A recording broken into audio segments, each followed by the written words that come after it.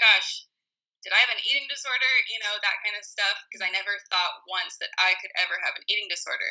But lo and behold, I definitely did. Some form of disordered eating, whatever you want to call it. Some people get weird about eating disorder, but whatever. You have a unhealthy relationship with food, obviously, because you're thinking about it constantly. You're fearful of it. You are anxious about it.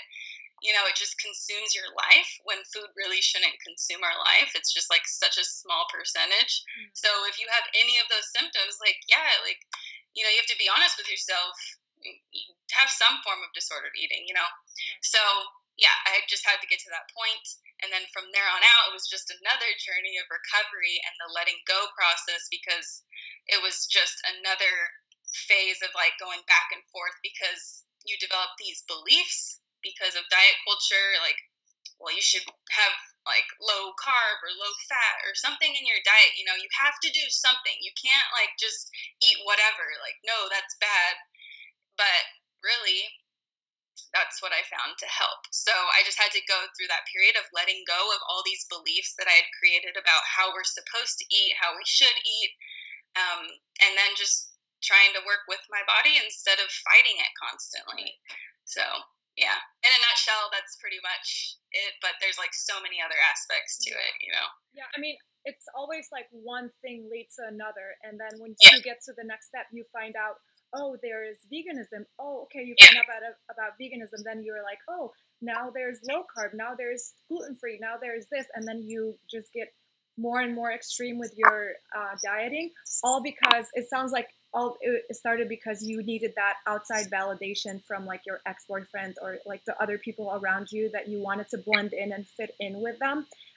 So that's why I always I feel like it's eating disorders are what we use to cope, and even exercise addiction. It's like, for us, at least for a lot of women, we use those things to cope with very uncomfortable feelings, because maybe you felt like that you were an unpopular kid and you couldn't stand that feeling, and then maybe that's why you started this whole thing with like, okay, let me control my eating, let me control my exercising in my body and shape it to in a way that people will accept me and stuff like that. So if another person or another woman is in your shoes that you were in before in your past, what would you say to that woman? Like, how can she just sit with her feelings and instead of using exercise or eating as a way to cope? Like, what other way can she cope with those things, with those uncomfortable feelings? Yeah, I know we do. We either turn to food obsession or our body obsession and manipulating our diet or our body because, we feel out of control or we don't feel good enough. And sometimes it's not even that. Sometimes people just, they feel like, oh, I should go on a diet because everyone else is, and then that triggers in their brain like the starvation response. But yeah, for a lot of people, you typically find, even if they thought that was them, you typically find there was some ounce a driving factor of trying to lose weight, pretty much, or fear of weight gain, because that's the stigma. We're like a fat phobic society. So yeah, I mean, it's hard. It's a journey to self-love or self-acceptance or all of these things, whatever you want to call it.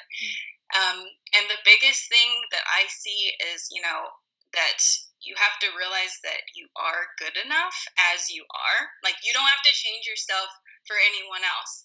And I know that there's a lot of pressure to do that. And, sometimes we just want the path of least resistance, so if we just fit in or we get accepted or we get that approval from that one person, then everything will be good. But really, it's not. That won't be good enough. If you're always living for all these other people, you're never going to be happy. So we always think oh, but if I just lose 5 pounds or if I just get this person's attention, then I'll be happy. But that never comes. And so I realize that a lot, is everyone thinks they're just striving for this happiness, or they're feeling for this feeling of finally being enough.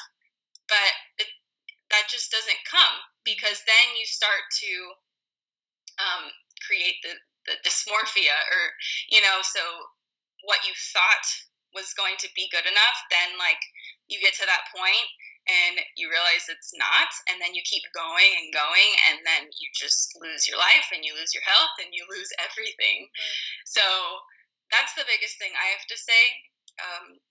Trying to work on that, trying to, as much as it's hard to believe that in the moment, obviously that's why we get into this. But, there's so many resources out there on working on, your self-esteem, feeling, trying to feel good enough. I don't know, write messages to yourself, like, set remind, all those kinds of things. And they sound cheesy or whatever, but, it's just the fake it till you make it mindset. The more you do it, the more it just becomes the norm. You're rewiring your brain to think a different way. Like, of course, it's going to be uncomfortable at first, right. But that's the only way through it. Like, change is always going to be uncomfortable, but if you want to get through it, like, you're going to have to feel uncomfortable. Right. Yeah. And I mean, I always say too that it takes so much energy to be somebody else. It takes so much energy to try to be liked. Why not spend that energy on loving yourself or liking yourself and on your self-care practice? Why not spend that energy there? Because we all have only so much mental energy to invest in our daily life. So we have to be very mindful of, like, am I investing it in feeling guilty? Am I investing it in worrying about what other people think of us? So I always say, like, be careful, because instead of spending it and wasting it on things that aren't serving you, use that energy on things that really do serve you. Yeah, exactly. And really question yourself, like, why do I care so much about wasting this energy on this person or, this validation here or there or whatever? Like, a lot of times from strangers, it's like, why does that even matter to you? Like, really question that, and then think, like, okay, if I was like the last person on this planet, would I really care about this? Yeah. Typically it's like, no. Mm-hmm. We're really doing it for this person or whatever, or these people. And yeah, it's just like, if you were to go tomorrow, would you be sad? Like, really, a lot of times you hear this too, like from nursing homes or whatever, people on their deathbed, like, they're not thinking about, oh my gosh, I won that person's validation, or oh my gosh, I should have, like, counted my calories more, or oh my gosh, like, I hated my body at this time in my life. Like, no, they're thinking about, their morals and ethics and how, they lived their life, really, and was it meaningful? Was it fulfilling? Were they a good person? Like, typically things like that. So we're focusing our energy on the wrong things, and it's such a waste of life when you really look at it. And I'm not taking away from, that you shouldn't, you're bad for doing that or whatever. Like, it's just a perspective change, Next, I really wanted to talk to you about the fear of gaining weight, because that comes up so much when I talk to other women about this. So is there like a tip you could give for somebody that's very, very knows that they need to gain weight in order to recover, but is very, very scared? Yeah, this is the biggest one, and it's so hard to, give this kind of advice to someone, because I know in the moment, it's like, no matter what anyone says, like, you want to feel comfortable in your body, and that's like the hardest thing, especially when, you've seen your body at a certain place for so long, or a certain look for so long, and then all of a sudden, like, that changes so drastically and quickly. So, I think the biggest thing is just being patient, and over time, your eyes do adjust. And once you kind of come out of starvation mode too, once you feed your body, it gets a little bit easier. Your body's not hyper focused on your body image, But at the same time, you have to work on your body image while that's happening. And just the acceptance part, like, you just have to know that what you're doing right now is what you need to do in order to gain your health, your life, your freedom, your hormones, everything back. So you have to find that acceptance in the process, and however long it's going to take, and whatever reason it has to happen, why your body's doing it, you just have to accept that process. Because instead of looking at our body as like an object that we have to fight and we have to control and we have to suppress, looking at it as like this intelligent force, that we've been gifted, that is constantly fighting for our survival. It's not trying to deceive us. It's not trying to hurt us or like fuck with us. You know, it's trying to survive. So whatever it's doing it for a good. So even if you know, it's retaining water, there's a reason for that, you know, as protection for, you know, your organs, or, you know, as a quicker way to deliver all of the energy and the nutrients to every cell in the body that's been damaged and deprived. Whether it's like the fat gain because it's been in conservation for so long. So now it has to not only make up for the past deprivation and starvation, but it thinks that it's going to be starved from here on out again. So it needs to conserve for the future. And so just, I think the biggest thing is like really understanding why the body is doing what it's doing. And then you can kind of step back and be like, okay, I understand why it's doing this. So I'm not going to continue to try to suppress and control it, because it, like, I'm doing this now for my health, you know, not for my vanity. And I know that, you know, it's a short-term sacrifice for the long-term future. And even if that's a year, 2 years, like, that's still in the grand scheme of thing, like, that's a very small percentage of your life, you know? So you do this now for the rest of your life, so you can go on trips and you can have good relationships and you can have healthy hormones and periods and all of this stuff. You know, you just start to really weigh out the pros and cons, or whatever your cons may be. Pretty much it's because, you know, what are people going to think of me? You know, because not a lot of other people are going through recovery when we are. So then we start to compare ourselves and we're like, well, you know, they can eat all this and never gain weight, you know, or, you know, whatever it is. So we start to compare and then feel bad. And then we can think all of these things, but then we start to self-sabotage with all of these comparisons. And so, yeah, I mean, at the end of the day, it's really hard. That's like the hardest thing to do, is to deal with the weight gain. And I know, because like I overshot a lot. Like it was really uncomfortable. And then I was blaming the food, like, oh my gosh, gluten is inflammatory, or, you know, sugar's inflammatory, so I'm gaining all this weight because it's all inflammatory or whatever. But it was so necessary for my body. And then it brings me to, like, you have to realize, like, what health is this giving me in return? So, like, what is this weight? What has it given me in return? Like, what have I gotten back since gaining this extra weight? So I got my period back, I got my hormones back, I got my sex drive back, I got my desire to live life again and get out there, and I got my digestion back, and all of these things. So we have to just, you know, weigh out the pros and the cons, or our priorities, to really define our priorities. So, you know, if we continue to hold on to the guilt and the shame, then we're not going to ever be able to get anywhere. So that was a long answer, and it's just, that's like the biggest question that I hear. So it's hard to answer that one. It is really hard. I mean, I even say, like, if you have to make a list over all the things that you are currently feeling or used to feel when you had that your goal body, like make a list of all the things you had to sacrifice in your life in order to keep that body. And then slowly, once you're trying to gain weight, make a list, every win, write down every little win of all the things that you're gaining besides just the weight. Like, make a list over all the things that, like, your relationships improve, your hair improves, like your hormones, you get your period back, all these things, like, they keep adding on. And then focus on the feeling more than the look. You know, how you feel in your body right now. I feel so much better in my body than I used to. I didn't even like that really tiny, weak body that I used to have. It was so not worth all the things that I was sacrificing to keep that body.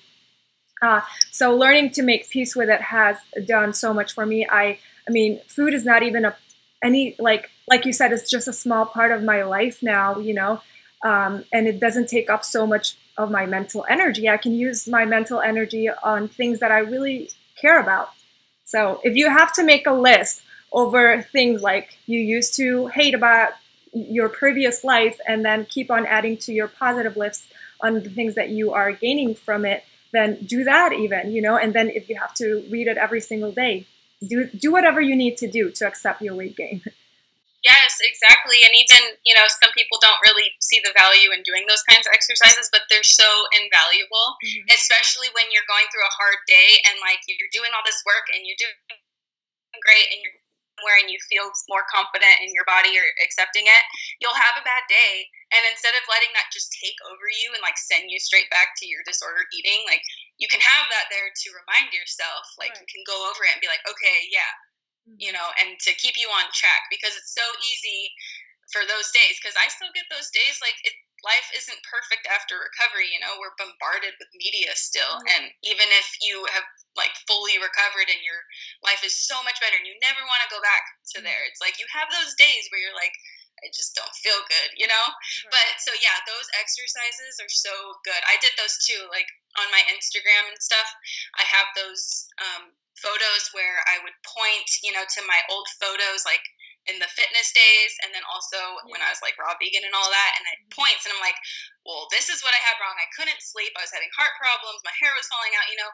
Those helped so much. So yeah. Yeah, I've seen those. I really like your Instagram posts. They're really, really helpful. So actually, I do, now that you mentioned about raw vegan, I do want to, because I know you did go raw vegan, so if you could tell us about that, because I know that one person's food can be another person's poison. You know, just because raw vegan works for somebody for a certain amount of time, it doesn't mean it's going to work for me or for you or for everybody else. And I think that's what a lot of people online try to push.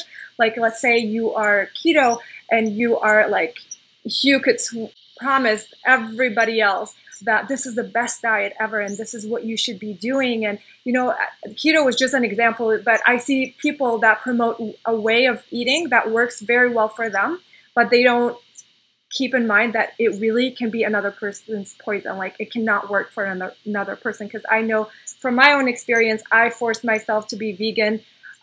It was great at the beginning, but then my body started to give me all kinds of symptoms that I tried to ignore because I'm like, oh, I'm just going to get used to this. This is just, you know, my body is going to get used to it the longer I keep doing it. But I mean, it was just one symptom after the other, and until I have to like give in and say, okay, no, I need some animal protein in my diet in order to thrive. So yeah, if you could tell us about your experience with raw vegan. Yeah. So yeah, to add to yours, it's like you just have to keep detoxing, you know, you just have to keep pushing, and then all of a sudden it's going to get better. But like it never does. But yeah, I mean, I had the same experience. At first I had more energy, or, you know, clear skin, and I had better bowel movements or whatever. But then that quickly turned into, I had brain fog, I had very bad fatigue, I couldn't sleep anymore, and then the bowel movements turned into like diarrhea and then constipation, and I couldn't go to the bathroom at all for a couple of years. I had to rely on enemas, and, you know, all these signs should have been like, this isn't working for you.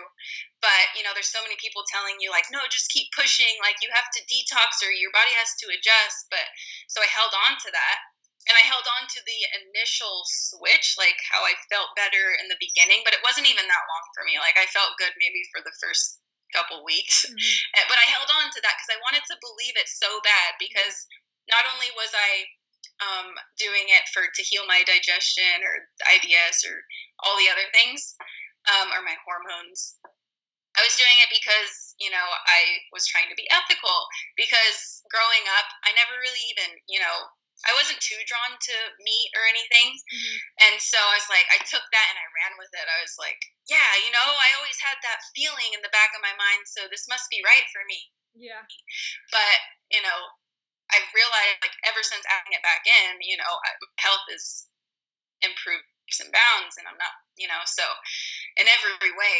So yeah, that's how it was. So I held on to that belief that it would just change and it would be perfect, but it never did, and my health just got worse. And yeah, so that was the hardest part though, is holding on to that belief that all animal products was toxic and bad and I'm a murderer.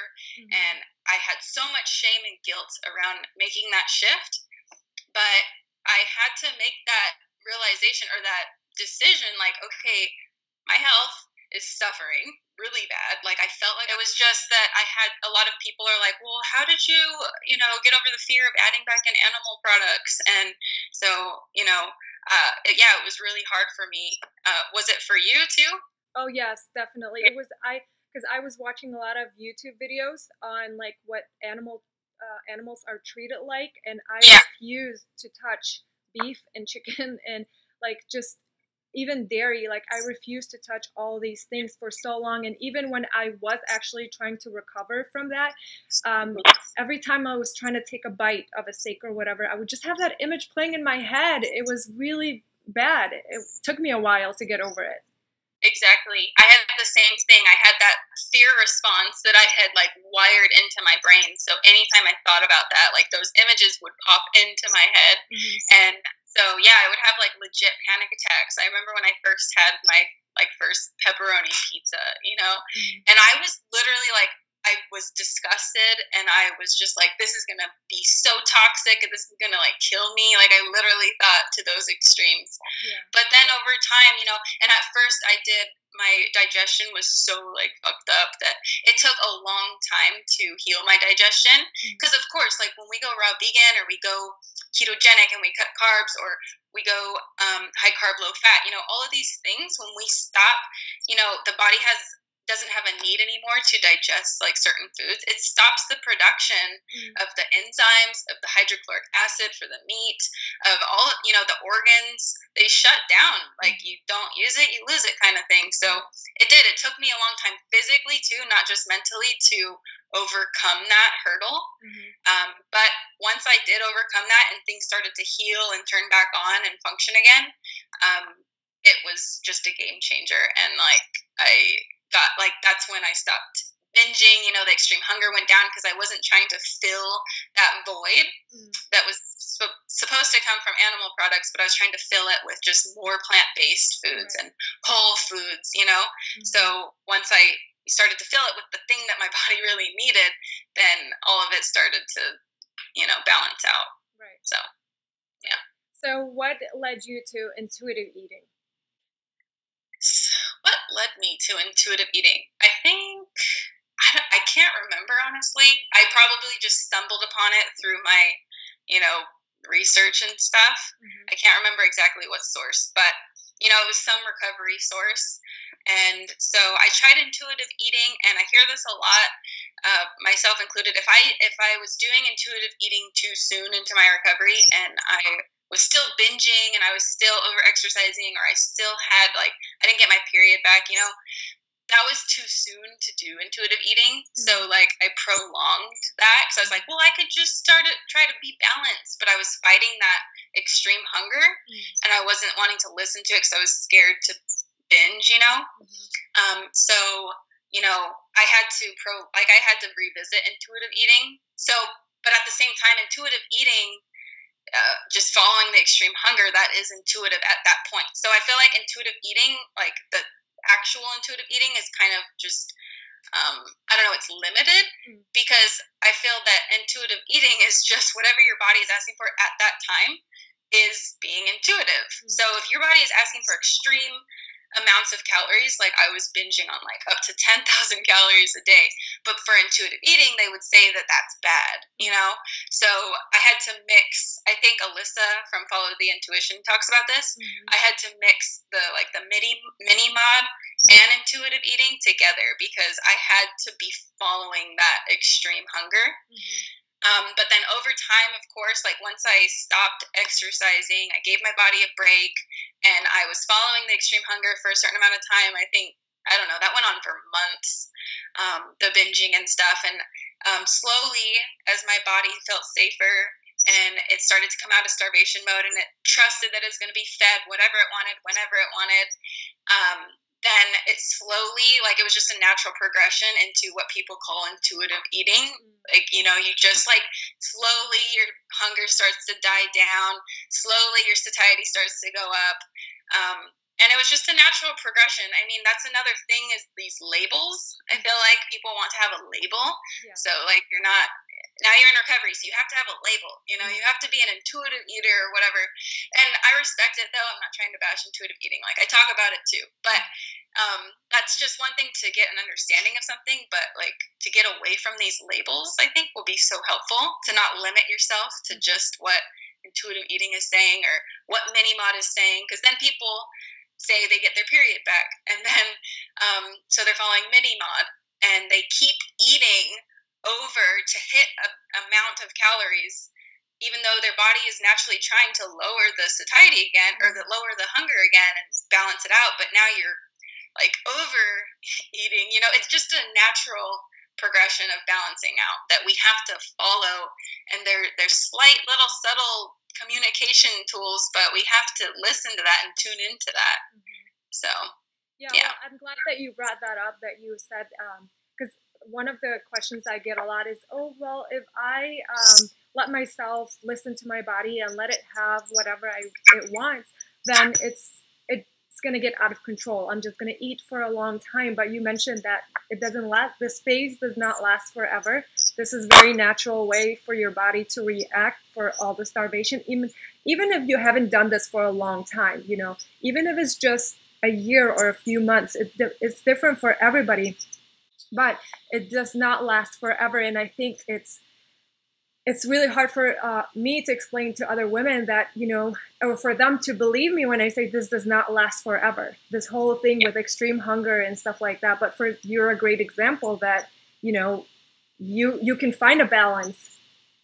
As long as you keep overeating when you need to overeat, and you keep listening to your body when you need to listen to your body, that's what really matters in the end. Because like it's like building a relationship with your body all over again. You've been kind of mean to it for so long, so it's not going to trust you right away, even though you feed it a whole bunch. It's gonna take a long time. It's like let's say you've been mean to a person. You're after like 2 years of being so mean to another person, and you go to apologize. They're not gonna just forgive you right away and trust you and be best friends again. It's gonna take a long time. So same thing with your body. I always say it's going to take a long time to build that trust again. Oh my gosh, that's a good analogy. I haven't heard that one. That's really good. Yeah. Yeah, I completely agree. And yeah, it's hard for people to believe you because I never believed anyone. I was like, yeah, you know, like it worked for them, but I don't quite believe it for myself.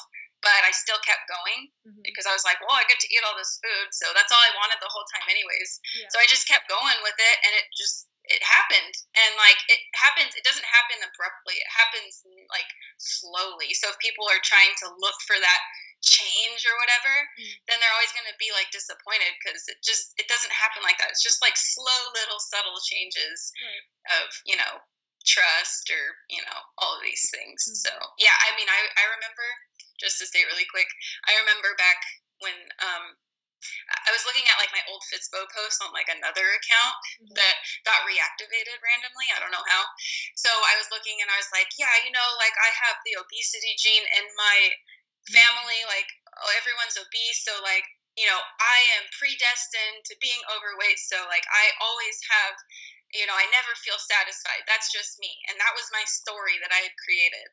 But it was just because I was like starving, you know, and for whatever reason you know, there's been a lot of trauma in each person, like different kinds of trauma, you know, like suicides and like having to deal with that kind of stuff, you know, that's their reason. But for mine, I was just starving, you know, and then from my past things. But, you know, and so I would have never believed that for me, I could have had satiety or that, you know, not a bottomless pit hunger anymore, but it happens. So yeah, like you said, it's hard to believe, but it happens. Right. So yeah. All right. So one more thing that I wanted to talk to you about is about vacations and how to feel. I know you just came back home from a vacation, and I just want to ask you, how are your vacations differently now than when you were in your eating disorder days? Yeah, like night and day. I mean, if I ever went on a vacation, because typically I would just pass up all opportunities. Like, because I used to be the one like carrying around like that 6-pack fitness. You know what I'm talking about? Like the lunch pail with like 6 meals. So if I didn't, if I was leaving the house, I had to bring that, or I had to call ahead to the restaurant and be like, well, so like, what do you cook with? Like, do you have this option? You know, it's just so neurotic. So like I would pretty much, that was too stressful for me to do that. So pretty much I would just like not travel, even though I had a lot of opportunities to like visit certain family members in different states or just even in the same state. California is like 8 hours away to the Northern California. But so And then if I did travel, yeah, I was just like, I couldn't enjoy it because the whole time I was just thinking about like where my next meal was going to come from. And like, I was freaking out if it was going to be clean or pure enough. I, had to make sure like I had access to a farmer's market or a grocery store, and then I had to load up, and then I had to bring like my bag of grapes or like a smoothie to a restaurant. And it was just so unenjoyable. So like typically I would shy away from it. Yeah. Versus now, where it's just not at all. I can enjoy where I'm going.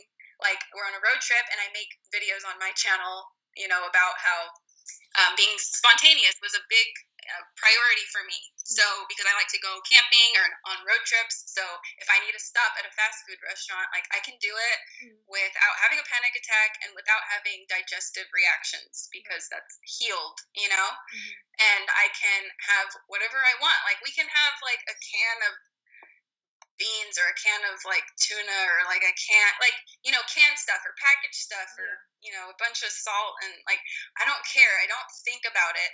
So when I'm not thinking about what's in my food or where I'm going to get my food, like I can enjoy my surroundings. I can enjoy the people around me. I can go swimming. I can go hiking, or I could just hang out on the hammock, like not thinking about food, so it's just not that ever looming like thought about food, that takes over your life. So it's just night and day. Like I can live my life again.